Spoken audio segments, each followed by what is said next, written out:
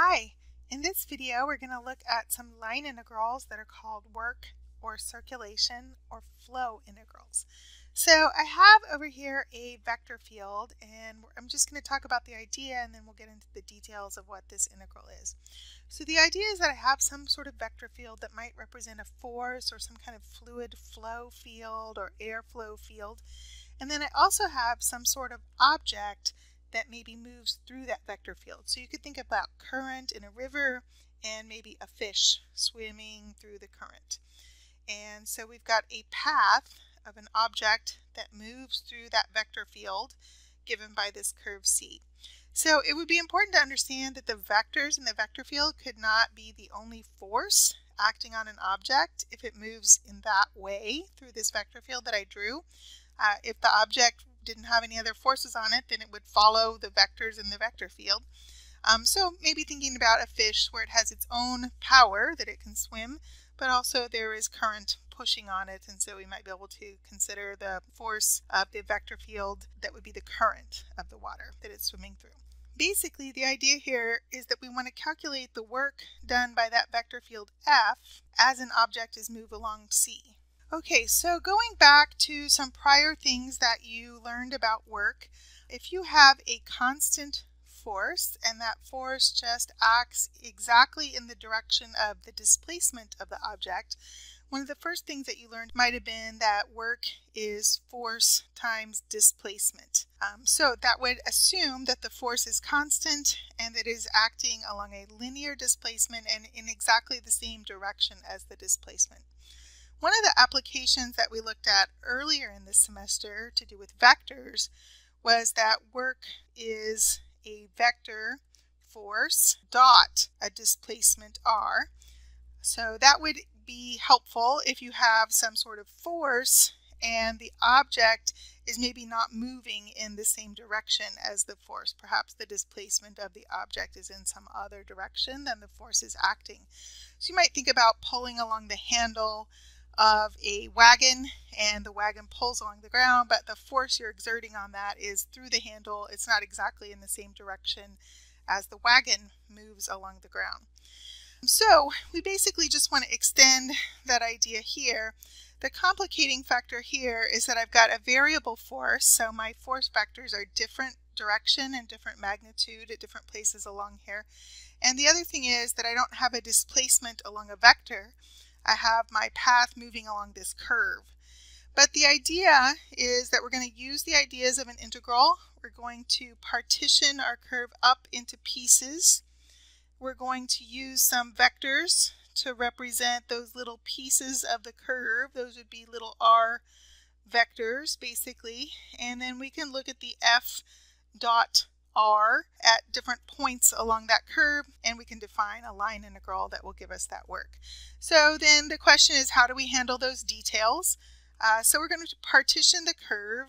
In each of those C's, we're going to choose a point, and if my curve is parameterized by a vector valued function, then that point xy is going to be associated with a t value. And so what I'm going to do in order to get a vector that approximates the curve is I'm going to use a vector that would naturally be along that curve at that point. This does assume you have a smooth parameterization of your curve, but provided we have a smooth parameterization, then we can use unit tangent vectors all along the curve that would be tangent to the curve as approximations. The issue is, though, that those unit tangent vectors are 1 unit long, and we really want a vector that is as long as our little partition here. So we're going to calculate that unit tangent vector at each of those points. And then what I want to do is rescale that unit tangent vector so that it is approximately the same length as the curve. So remembering that that unit tangent vector is a unit vector, if I multiply that by the arc length of the curve, what this gives us is a vector that's along the curve, but would be the same length as the little pieces of the curve. Okay, so we're going to dot product that with our F, and that will give us the work done by the vector F at whatever point we have on the curve there. As the object moves along that little piece of the curve, we're going to add them all up all along the curve, and we're going to take the limit as the norm of the partition approaches 0. And provided that limit exists and is the same for all such partitions and choices of points, then we get our integral. That would be our work integral. So this would be an f dot t ds integral, and that gives us work done by f as an object is moved along this curve. That does require a smooth parameterization. Okay, so let's talk a little bit about what this means. We're going to look at some graphs and then we'll talk about evaluating them. Okay, so here I have a vector field drawn and a few different curves drawn on top of the vector field. And what we want to think about here is being able to look at these curves and look at this vector field and think about whether that work integral would be positive, negative, or 0. For this first curve, C1, if you visualize those unit tangent vectors, I do have a scale here of 1 unit so I can see how long 1 unit would be. So unit tangent vectors would be 1 unit long, tangent to the curve. So when I think about the C1 curve and I look at that work integral along C1, what I really want to think about is this f dot t positive, negative, or 0, or some of each as we move along that curve. And so that goes back to what we did a long time ago, and we looked at dot products of vectors and thinking about dot products being positive, negative, or 0 based on the geometry of the vectors. So I'm looking at the unit tangent vector that I drew to the curve and the f vectors that are in the vector field. Those are the blue vectors that were printed here on the screen before I drew any vectors. And so what I'm looking at is the angle between those vectors.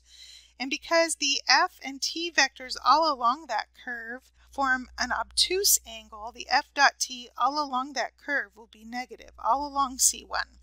So when I add them all up, add up all the f dot t values all along that curve for C1, this work will be negative. All right, if I look at C2, I'll draw this unit tangent vector in red here. If I look at that unit tangent vector that I drew there for C2, and I think about the line integral of f dot t ds along that second curve, you should be able to notice that the t vector that I drew and the f vectors that were already printed there, those are nearly lined up with each other. So the f dot t's will all be positive along that curve. And even down here, they do form an acute angle here. All along that curve, my f dot t's will be positive. So this work integral is positive. You might think about that as the vectors in the vector field are sort of helping push the object as it moves along that curve. Whereas in the first one, the vectors in the vector field are pushing against the motion of the object as it moves along the curve. So thinking about positive or negative work. In this last one here, if I draw an approximation of my unit tangent vector there, you'll see that in some places along there it looks like the f vector and the t vector maybe form almost a right angle. In some places maybe an acute angle, and in some places maybe an obtuse angle, but they're pretty close to each other and they pretty much balance out. When the f and t are orthogonal, your f dot t would be 0. Here I would have a positive f dot t because of the acute angle. But on the back end of the curve, I would have a negative f dot t because I have an obtuse angle. And when I think about adding that all up along that whole curve there for C3, then I'm probably going to get a sum that is approximately 0 along there. So I have some help from the vectors in the vector field and some push against the motion from the vectors in the vector field, but the net force on the object as it moves along there would be 0 in the direction of motion. So this integral, when we first started talking about that, we called this a work integral. It's called a work integral if the F is a force. If the F in your vector field represents some sort of fluid flow or air flow, then the integral, the same integral, F dot T ds integrated along the curve, is called flow along the curve. Or sometimes it's called circulation. Usually when it's called circulation, that means the curve is closed.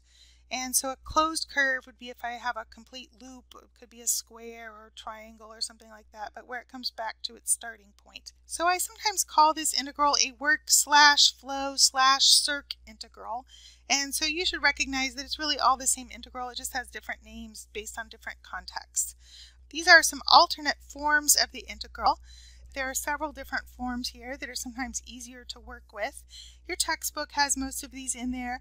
Remembering that if my curve has an arc length parameterization given by r of s, then t is defined to be dr ds. So in the first step from my integral of f dot t ds, all I did was replace the t with its definition. In the next step there, I just simplified the differential. So similar to the way that you simplify things with u substitutions and think about differentials there.